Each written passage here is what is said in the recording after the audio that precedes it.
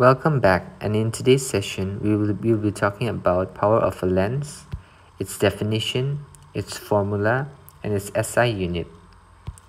So the definition of power of a lens, it is defined as a measure of degree of convergence or divergence of light rays incident on it.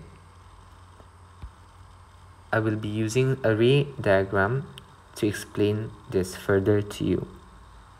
As you can see here, you can see a convex lens, its principal axis, the second principal focus, f2, the optical center O, and the first principal focus, f1.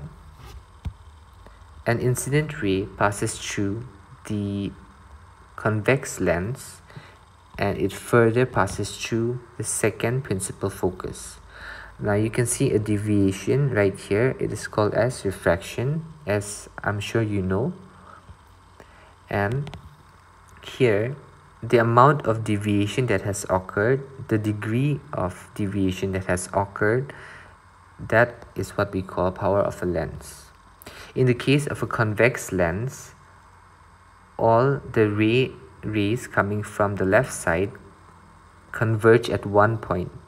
However, in the case of concave lens, the rays coming from the left side diverges from the concave lens. So they do not meet in one point but appear to meet on the left side. Now the formula.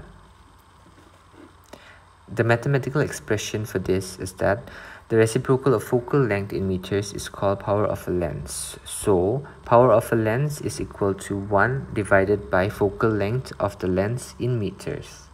Or, P is equal to 1 by F in meters.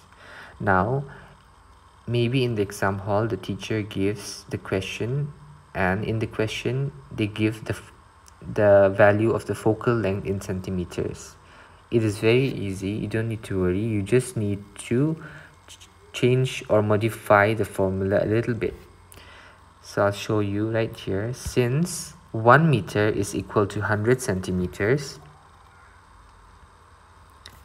we can write the formula as P is equal to 100 divided by F in centimeters. In the previous one it was in meters, and here it is in centimeters.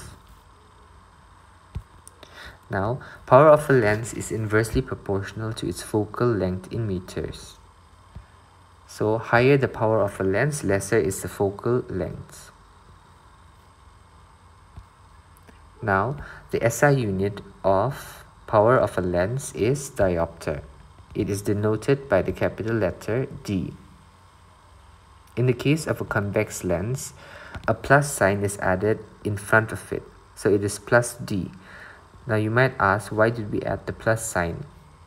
This is because the convex lens have a positive focal length. And in the case of a concave length, it is the opposite but the same reason. Concave lens, a minus sign is put in front of D. So it is minus D or minus diopter. And this is because concave lens have a negative focal length.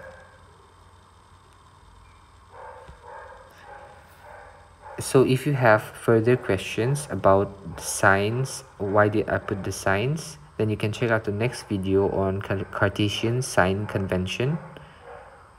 Or if you